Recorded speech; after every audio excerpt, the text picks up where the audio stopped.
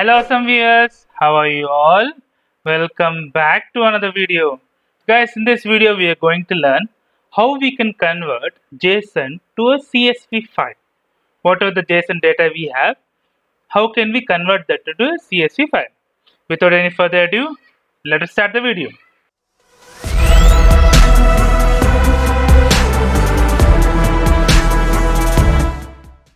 Guys, as you can see here, we have two files, dataJ.js and dataJS.json.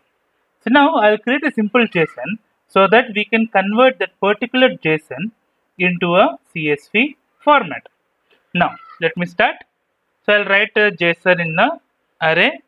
So every division I'll give a open floor bracket and close floor bracket. So let me write three columns here. So I'll write ID. I'll mention ID as 1, comma, I'll write name of an employee, ID of an employee, age of an employee. For now we can take these three attributes.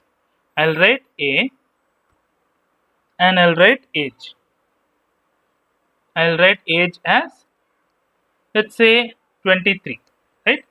23 is the age of one of the employees. So I'll write comma here.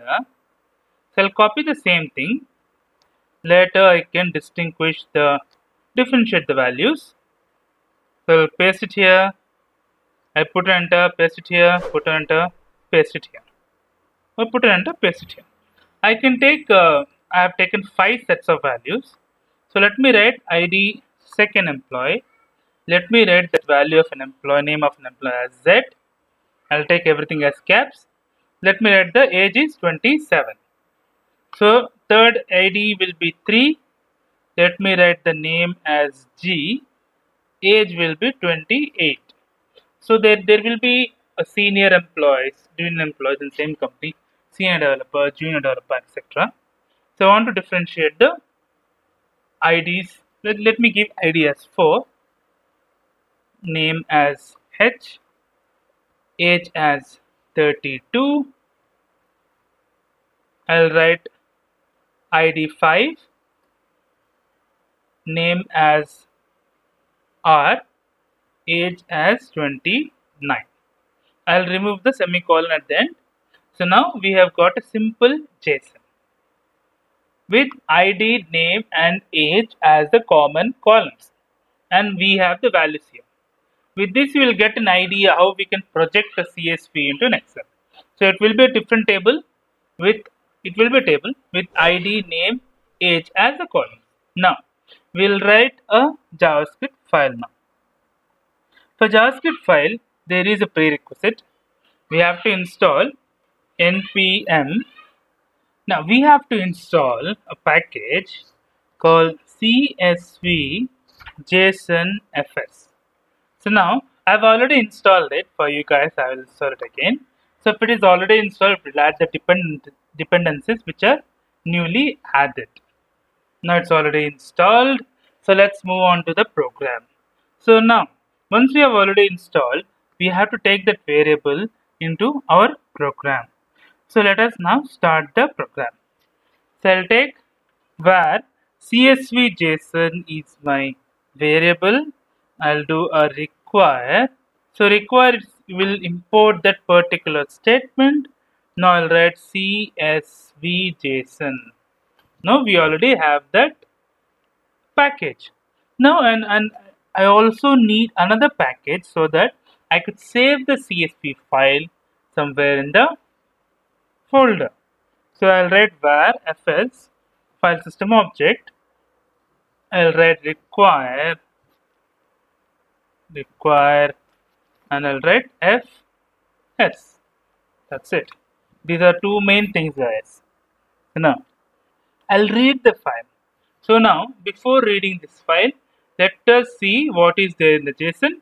We have to read this JSON file. So now JSON.json is the file. So let me read the file. So let fs dot, you can see read file method is there. So I put dot read file method. I'll put open bracket. You can see we have path and options here. Now I have to give the path. what I want to actually read. So I want to read dot slash, I want to read dataJ.json. I want to read this file. Now we can have an options of an encoding. So normally we'll use UTF-8 formatting, and also if error is there, we'll also write the error. Okay, that also we can define it. Fine. We will take the error also. Error, comma, I'll write the file content as an argument here. File content here. I'll open the function. Now, here what I'll write, if we have an error, if we have an error, that is what the if error means. So I want to console the error. We can easily console.log the error, so that if it is not able to read or if there is no content, the error will be thrown. Okay, we can explicitly define throw new error, and I can write a bracket the message of an error. It will throw, and also console.log will log the error message, and explicitly we are throwing a error. I'll close the if statement. Now here the main conversion happens. See, I'll convert JSON to CSV. Now what I will use? I'll use a constant csvData. So csvData is nothing but the data which is collected from the JSON. So how we can define that? I'll write csvJSON, the variable, I'll put dot. So we have few methods. See, 2 array, 2 CSV, 2 column array, 2 object, 2 scheme object. So I want 2 CSV. We can see an array also. Maybe in future videos we can see the other methods. For now we'll put dot CSV, and what we have to give. So we'll give the same variable which we have here, file content, and comma, we'll open the bracket, and we'll write headers. We can take small h now for now. So headers will be the key. So now read file we have finished. Now this will do what? It will read the entire thing. Now we have to write the file. Let's say fs.writeFile. So now what I want to exactly write? Okay, so this is nothing but an employee data, right? I want to specifically mention this like this. Say I want to save in the same folder where dataJ.json is there. So I'll write employee data. So employee data, and it should be a CSV file. Fine. What is the input, right? See, what is the data to be write? What it should write? So it should write a CSV data. And now always we'll do what? We'll write an error. So error function will define it here. So open right close bracket. Simple thing, same thing we have to do. So if error is there, console.log error. If it is not able to write it to a CSV file, and I will throw the error explicitly here. And also I'll write console.log converted successfully. We got, okay. So converted successfully. Fine. So now I'll give a semicolon here. That's it. What are we doing here? So here, from the beginning of the program, I'll explain to you. If you want the entire screenshot of the program, we can give it like this, right? And if we want to see the terminal, we can add a new terminal, not an issue. In csvJSON variable, we are getting all the properties of this particular package. In fs, we are getting the properties of this fs package. Here we are just playing with read file and write file. In the read file itself, we are converting the CSV data to csvjson.toCSV. This is the method which we got from this variable, which is taking all the methods from this package. Fine. Now we are writing the file. Once we have read this, we are writing the file to CSV Let us now execute it. So I'm executing this node dataJ.js.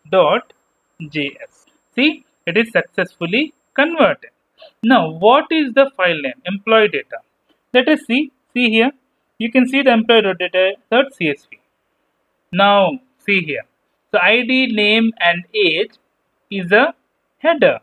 1, 2, 3, 4, 5, A, Z, G, H, R. This is the age. So, let us see this in an Excel. How it looks like. So, this is the value which we have got. So, I have loaded the same sheet employee data. As you can see here, ID, name, and age have become the columns. 1, 2, 3, 4, 5. These are the names of the employees and an age of an employee. So let us minimize this. Let us go back to the program. Now we have successfully converted the same program.